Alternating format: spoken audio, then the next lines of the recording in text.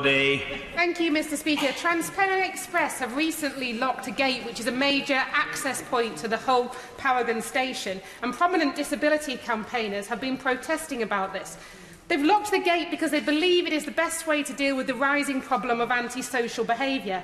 But does the Minister agree with me that what they should be doing is letting the police tackle the problem of antisocial behaviour and not discriminating against disabled people? And will they join me in sending a clear message to TransPennine Express to open the gate? Yes. Minister. Well, I hope the honourable lady will forgive me if I'm not familiar with the precise railway gate in question, but she will know that the 2014 Act provides at least 6 powers for not just the police but also local authorities to tackle antisocial behaviour. So it might be that the train company would benefit from a bit of discussion with not just the police but local authorities to see if they can come up with a better solution.